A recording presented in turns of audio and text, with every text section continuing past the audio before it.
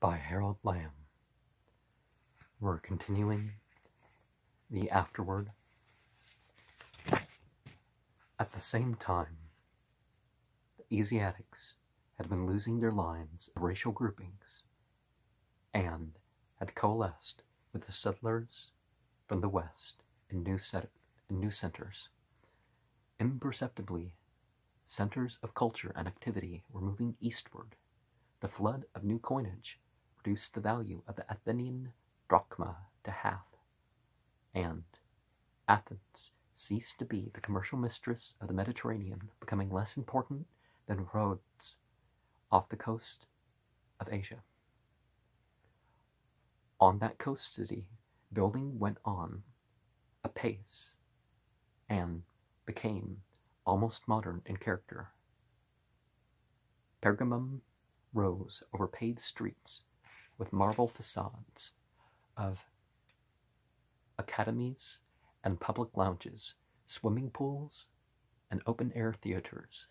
South of Pergamum, the successors raised mighty Antioch, founded by Antiochus along the side of a valley where three caravan routes from the land of the two rivers came together.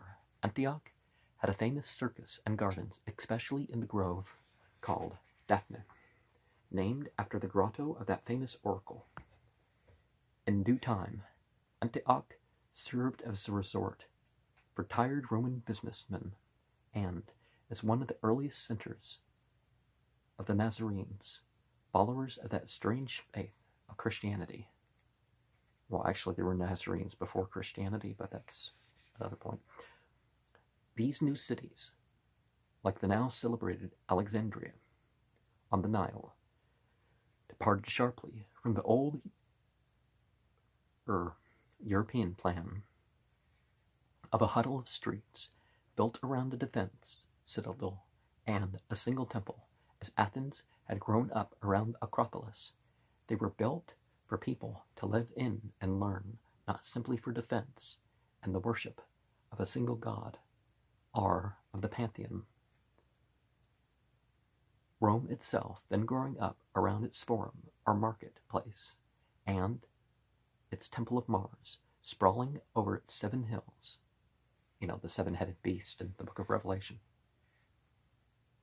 Was not so modern in a plan as these Hellenistic metropolitan centers of Pergamum and Antioch, but they served as models for Pompeii, with its villas and baths and parks. They had their central parks, their bowls and college stadiums, their international houses and public theaters, and medical dispensaries. Around them, a new social cosmos had been created that endured throughout the Roman Imperium and raised the dour, laboring, patriarchal Romans to its higher standard of living. This cultured Near East, or Eurasia, invited Westerners to a life in sunlight upon fertile soil, wherein music enlivened leisure hours, and far-extending caravan routes tempted settlers to wander on. The Hellenistic culture might stem from the Greeks, but the physical world of Eurasia had been opened up by Alexandros, whose communications stretched as far as India.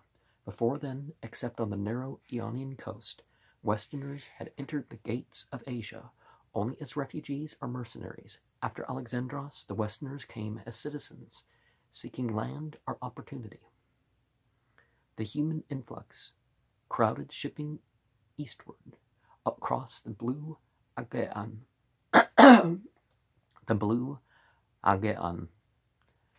It pressed through the new embarkment ports, seeking stages and animal transport, donkey, horse, or camel, to journey on towards Maracand or Babylon, or one of the 13 Alexandrias.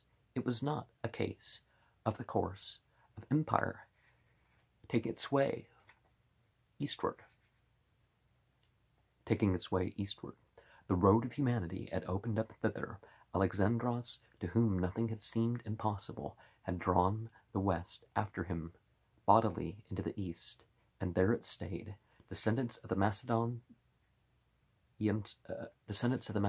settlers left their physical characteristics among the white Kafirs of the Hindiku, and until very recently, the red banner of Samarkand was supposed by the natives there to be that of Iskandar, or Alexander the Great. Alexandros o Megas, the caravan cities. These caravan cities, seaports, and centers of learning were not founded by Alexandros' caprice or whims, or the successors. Antioch grew mightily because it stood at the junction of trade routes. Seleucia, near by or on the sea, was no pleasure resort of a Seleucid, but was necessary as a port to serve the increasing trade of Antioch. In following out of the route of Alexandros' journey, as this writer has done, one fact strikes the observer: of all the consideration of his time, and immediately after, nothing visible survives today, while in the case of the elder cities like Babylon and Athens, much survives, or at least has been unearthed. Probably the Macedonian building was almost entirely in the prevalent clay brick or timber, and has succumbed to time and weather in sites that were abandoned after the Macedonian withdrawal. In some localities, such as in the Taurus Range or the Afghan hills, granite and limestone are and were available, and you would expect to find some remnants of construction there. But even the lighthouse at Alexandria on the Nile has vanished without a trace, and British archaeologists have not been able to identify with certainty the site of Alexandros' 12 memorial pillars on the bank of the river Beas. The explanation of this disappearance of the architectural remains may be the unusual but perfectly natural one. Well, what do you think it is, right?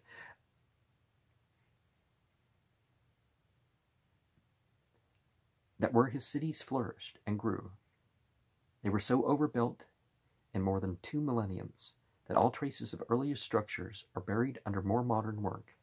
Well, that and people take the bricks and do something else with them. We find that in Cairo and various places.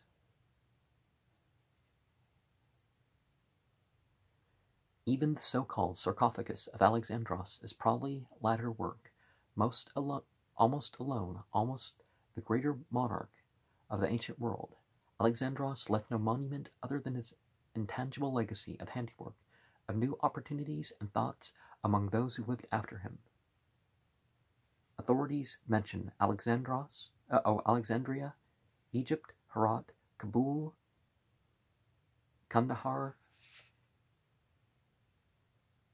Ghazni, Afghanistan, Khojan, Turkestan, and Patala, India, as metropolitan centers founded by Alexandros that have endured until today, and there were unquestionably others. In contrast, Aga and Pella, the capitals of ancient Macedon, reveal only a few stone foundations today. Not that the Hellenistic monarchs and the successors did not build on a huge scale and raise individual monuments of the modern skyscraper type, but they had a purpose. The giant Pharos lighthouse at Alexandria marked the narrow port entrance to shipping as far as the horizon could be seen, and the Colossus of the expanding seaport of Rhodes served the same purpose. At this time, so greatly had travel increased, men began to list such superstructures, calling them the 7 wonders of the world. Those built before the Hellenistic age were mostly individual memorials, are tombs.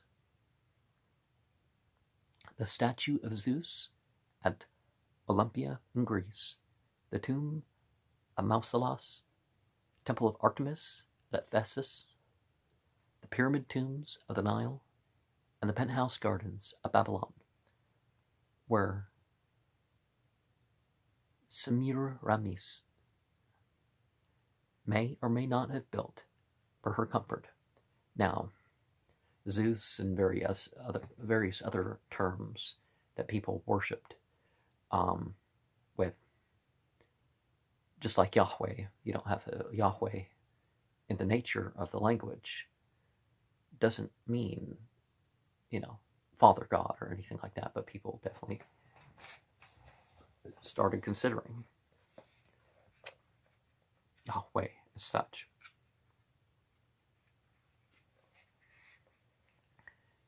Shipping expanded sharply to take care of the new traffic, especially in the more eastern points, Rhodes, Alexandria, Beirut. Some of the trans-Aegean liners could accommodate 1,000 passengers. At least one of the sea lanes Alexandros had meant to explore was opened up by the Ptolemies, who established ocean traffic around Arabia, transshipping to Indian vessels at the Yemen. They also ran a canal from the Nile to the Red Sea and opened ports there, named after the first Ptolemy's mother, Arsinoe. Macedonian women had shared rather fully the lives of their men, and the women of the successors continued to do so, especially in Egypt, where the name of Cleopatra, what's the Egyptian? Cleopatra, something, became common in the reigning dynasty. This dynasty followed Egyptian custom in marrying brothers to sisters in the royal house. Now, one of the great things about some countries, like the country that I live in, is that we don't have to follow custom like that. Well, I mean, most of America's history there was forced marriage, but that's been done away with as being something that's legal. Same thing with incest to that degree, but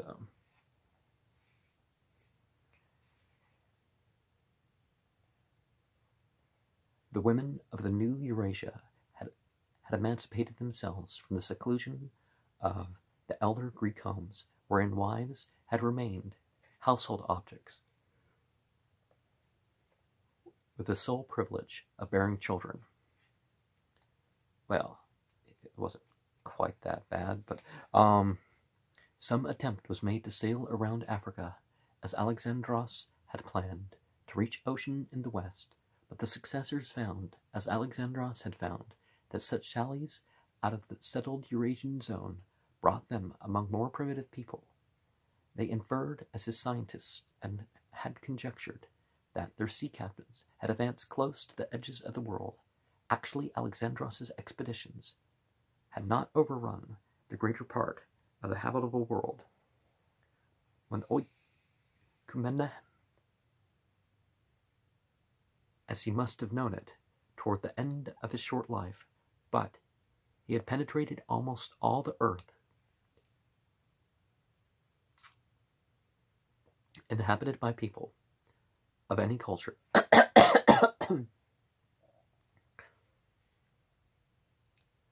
China, of course, remained remote and unknown.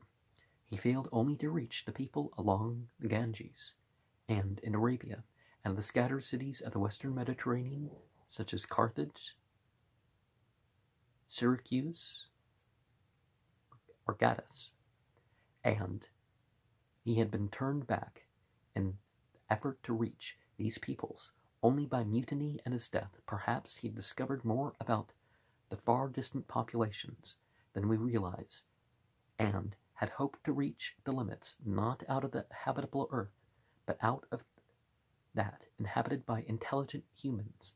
What he thought of the Latins, who were then confined to the Italian peninsula, is not known. Over the sea routes and caravan tracks, the rare products of the farther east, the spices, glass, silk, ivory, sugar, pearls, oil, and above all, gold, gave comfort to the immigrants and trade to the new cities.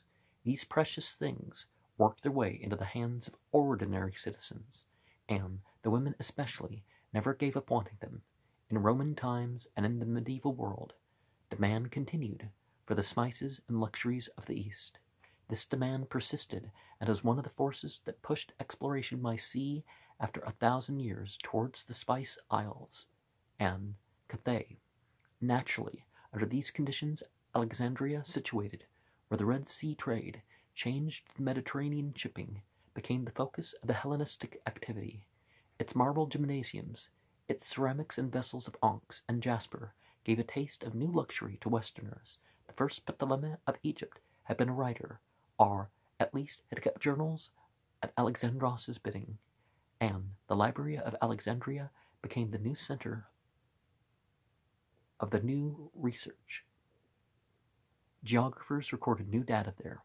With the natural history of Aristotle, mathematicians were put to work to design novel apparata. Archimedes settled at that, and to measure the earth itself, to chart the stars in their courses. Eratosthenes came very close to the exact measurement of the earth. Euclid worked out his geometry, not as a theory, but as a useful science. Well, that's what a theory is supposed to be. For nearly a century, the theoria of the elder Greeks were harnessed to human needs. It was a period of vast experimentation. They were not all Greeks at Alexandria. The libraries and students might come from Rhodes or Byzantium or Babylon. Artists tended to do the work of artisans, decorating buildings or wine vessels. Books were copied in great numbers for a reading public, but not limited to a few copies for the study of the initiated. Art itself became public property for a while, for Asiatics demanded that their dwellings be more than a square of stone walls. The influence of the cultured East penetrated further into the West. The works of Aristotle were to be preserved, in the main, through the translation into Arabic, centuries later when they were neglected in Europe after the decline of Rome. The cold concepts of earlier Greek philosophy were quickened and warmed by Asiatic mysticism. Iranian thought moved men to ponder the meaning of eternity. The influence of the Magi shaped Judaism and Christianity more than Greek concepts were able to do. Well, the priestly structure that had been imposed upon it definitely made possible for Judaism as something that we could possibly identify as Judaism to start appearing in 540 BCE.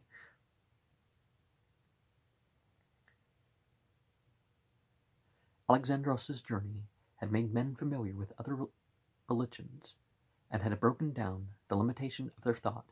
Henceforth, although superstition increased, the varied panaceas, such as astrology, were sought after. Men were not so inclined to accept fate as inevitable, except in the darkest West. Among Celts, Teutons, and Gauls, a feeling grew that somehow human beings could escape the anger of what some might call gods. Although Greek was the first language of the Hellenistic revival, and Greek thought had spurred it. The spirit was not Greek, but Eurasian. This art stemmed not from the sculptures of the Parthenon, but from the designs of Asia. The splendors of Persepolis had indeed made the journey to the west, and men judged by them new standards. Iranian culture had shaped the Hellenistic world, and Hellenistic culture glorified the Roman world. Upon this heritage, the Romans entered by way of military conquest, building sound roads as they advanced. About 2 centuries after the death of Alexandros, before then a native dynasty, the Parthian, had swept over Iran, Persia. In spite of all their attempts to do so, the Romans never progressed much beyond the Euphrates, the frontier offered by Dariush to Alexandros, and the rest of Asia returned to the possession of the Asiatics. The frontier set up between Roman proconsuls and Parthian emperors was never cleared away. Growing differences in language and religion made the demarcation sharper. Militant and materialistic Rome fed on the enlightenment of the Eurasian mid-region, where Rome collapsed in the west through internal deterioration.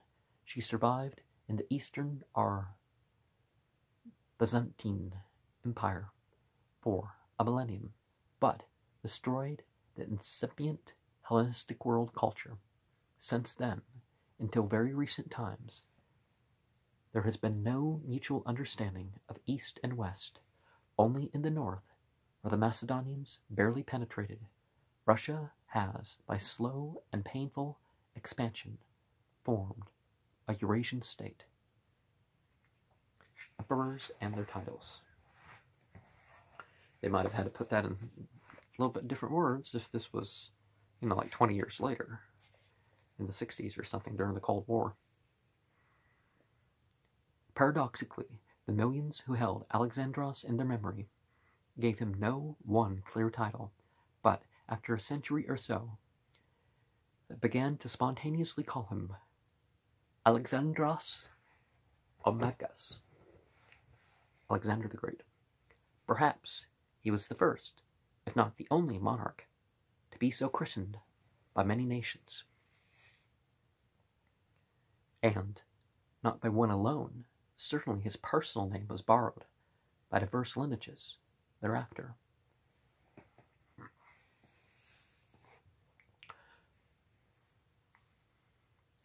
For we find Alexanders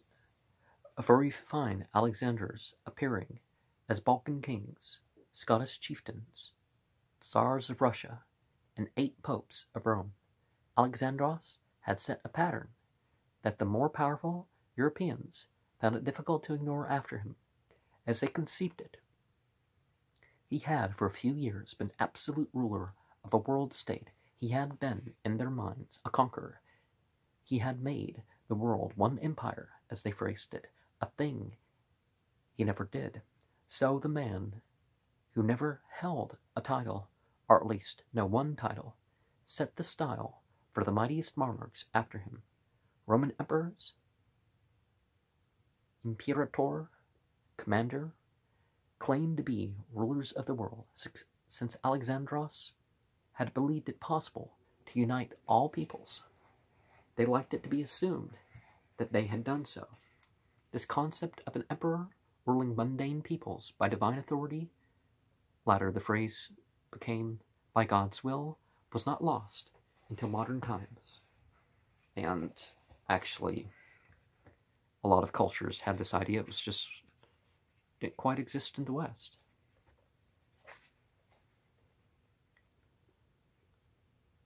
The ruler of the world idea. I mean, as a human king that rules the whole earth. Particularly India had it. Augustus, first emperor of the Romans, ordered divine honors to be paid to Alexandros. The Basileus of Byzantium held to this shadowy sublimation over all humans. Charlemagne and the latter monarchs of the Holy Roman Empire kept to the tradition of an Eastern irredenta. Physically in their hand, they grasped the golden globe, or globe of the earth, surmounted by a cross. This was the symbol of their authority, in title if not in fact. They were successors of the earlier earth rulers. Curiously enough, along with this concept of global rule, the mythic bird of the Asiatics, the great winged eagle of the Magi, the bird that flew between mankind on earth and the seat of divinity in the sky, also traveled to Europe by devious ways. It is true that an eagle had been the favorite bird of Zeus, and had found a perch in its natural form upon the standards of the Roman legions, which were a kind of regimental totem pole, but the mythical seamerge of Asia, which resembled also a griffin or dragon, served latter Iranians as a symbol of divine power, and was so adopted by the Byzantine wearers of the purple. It appeared still faintly resembling a dragon on the banners and shields of monarchs of the Holy Roman Empire, and after that, twin or two-headed or single, it survived in the heraldry of German emperors, Polish kings, and Tsars of Russia. In a very different way, Alexandros' journey had affected the almost unknown India. The only first-hand accounts of ancient India we have are those of his writers, are the ambassadors of Seleucus, and after his passage, India grew together as an empire of the whole. Among his followers, for a time, was an Indian adventurer, Chandragupta, who took advantage of the upheaval caused by the Macedonian passage to unite the peoples of northern India for the first time. In so doing, Chandragupta paved the way for the empire of the enlightened Asoka, a strange empire, because after 267 BCE, the Buddhist Asoka ruled it by humanitarian measures rather than by military force, which is ultimately more effective. A method unknown to the Western Romans of that age. Asoka gave away treasure, dug irrigation channels, planted medicinal herbs, and, in general, conducted himself as the agent and not the master of the authority he held.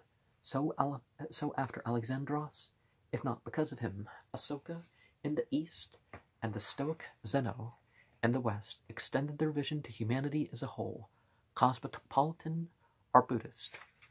They reached out towards the same thing.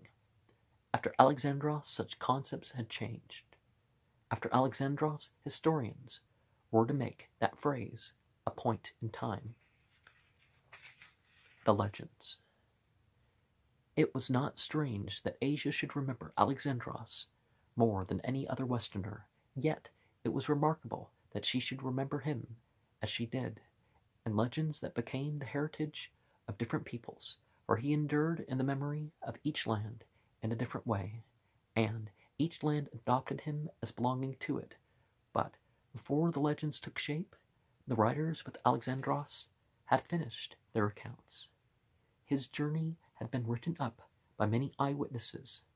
Callisthenes' story, the Anabasis, had been distorted flattery, but Ptolemy, the son of Lagus, and the husband-king of Thais, had eulogized him for political reasons. So had the writer named Aristobulus. Nearchus had produced a factual record of the voyages. Onesicritus, an epitome of the Amazons and Marvels, those diligent surveyors, and how they must have worked. Baton and Diognetus had turned in a topographical survey. There were other narratives, but all of them, however colored by individual taste, seem to be records of a journey rather than of a man. What Alexandros thought, said, or planned is barely discernible from the fragments that survive today. Most of these journals, written in Greek, were lost.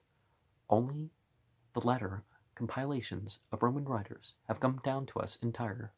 For some reason, toward the end of the 1st century after Christ, Christians put the 4 historical Jesuses all into one century, but it really extends about 100 CE to like at least 80 BCE.